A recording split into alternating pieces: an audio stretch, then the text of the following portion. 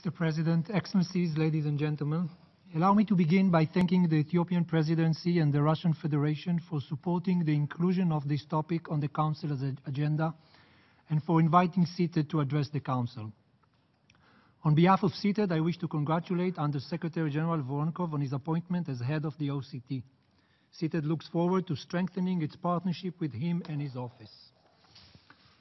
Mr. President, 16 years have passed since the adoption of Resolution 1373, and terrorism today still affects all of us. No single country can claim to be invulnerable to it. As you are aware, since its establishment, CTED has been tasked with providing the CTC with neutral and independent expert assessments of member states' implementation of that resolution and subsequent resolutions on counterterrorism. And one of the principal tools used by it is the country visit, a highly collaborative process that involves experts from many partner organizations.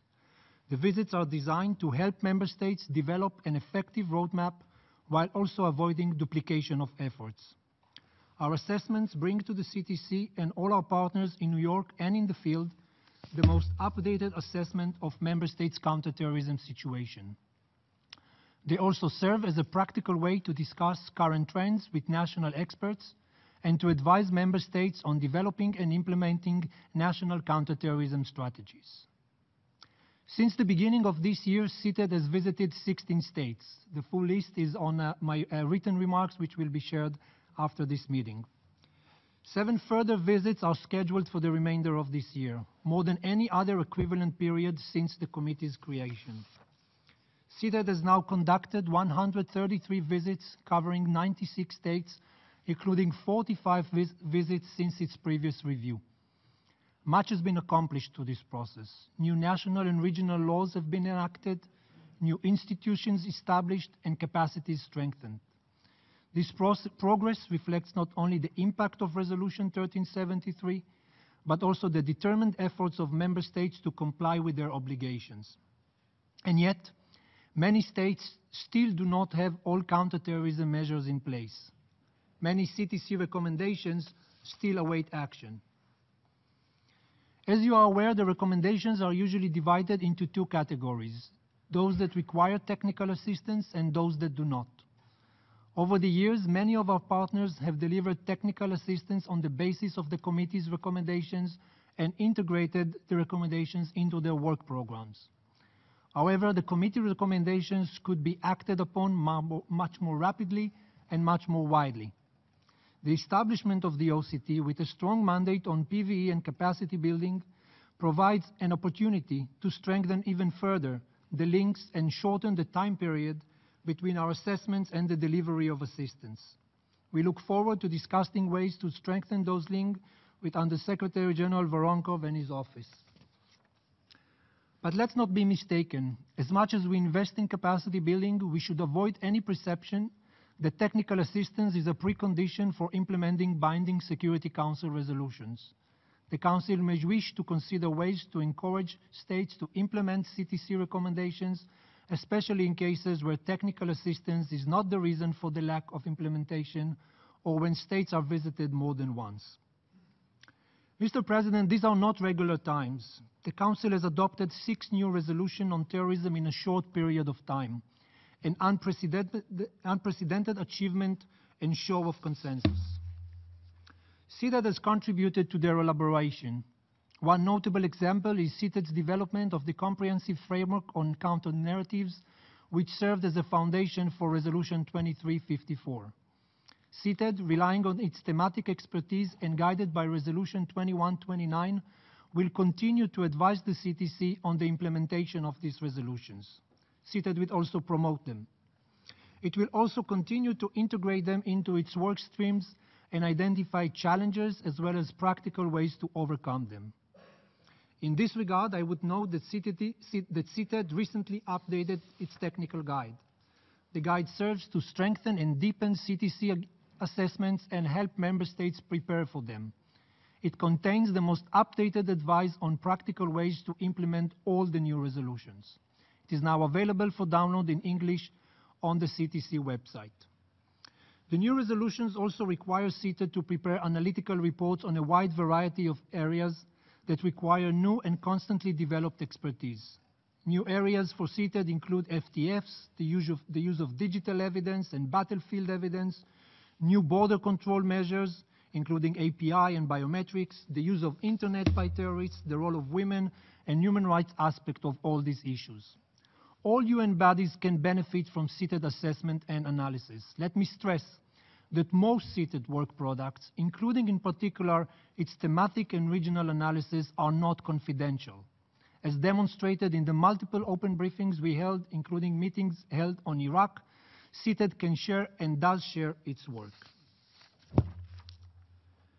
Since its last review, CTED is also mandated to identify emerging issues, trends, and development related to its resolution.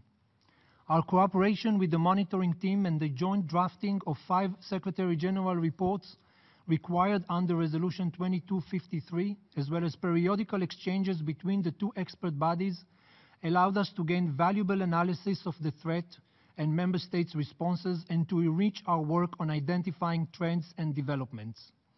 It also allows us to better understand the challenges Member States face. We are thankful to the monitoring team and to the committee for their cooperation with us. CTED continuously strengthens its capacity to identify trends and developments also through its global research network. Together, CTED is able to provide the CTC with research-based policy advice on a range of issues, from prosecution, rehabilitation and reintegration of returnees, and protection of critical infrastructure to the effectiveness of counter-messaging. CTED also takes great care to ensure that identified trends and developments and the threat assessments provided by the monitoring team are thoroughly and consistently integrated into its assessment. I should note that also CTED analysis of trends and developments is free of confidentiality requirements. We need to explore ways together to ensure that the entire UN system benefits from CTED analysis. It is probably the most updated and comprehensive evidence-based analysis in the UN system on counterterrorism capacity, challenges, trends, and development. Mr. President, over the last 12 months, CTED has organized 4 open briefings and 4 special meetings. This meeting serves at least 3 important purposes. Firstly, they bring transparency to the committee's work. On numerous occasions, Member States, notably states not serving on the Council, have thanked us for these meetings and expressed a strong wish that they be continued.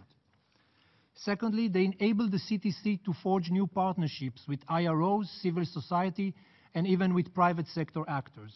The meeting held yesterday on aviation security is one example of such partnership. The establishment of the Global Internet Forum by the 4 major companies and its partnership with CTC is another. Lastly, this meeting plays an important role in policy formulation.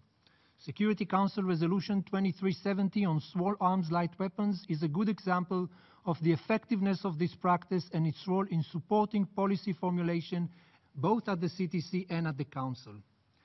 CTED remains committed to our contribution by assessing Member States' implementation, facilitating technical assistance, identifying trends and good practices, advising and promoting the policy of the Committee and the Council. However, these tasks are also stretching our capacity and resources to the maximum. It is therefore CTED's hope that the Council will provide it with the resources required to fulfill its significantly expanded mission.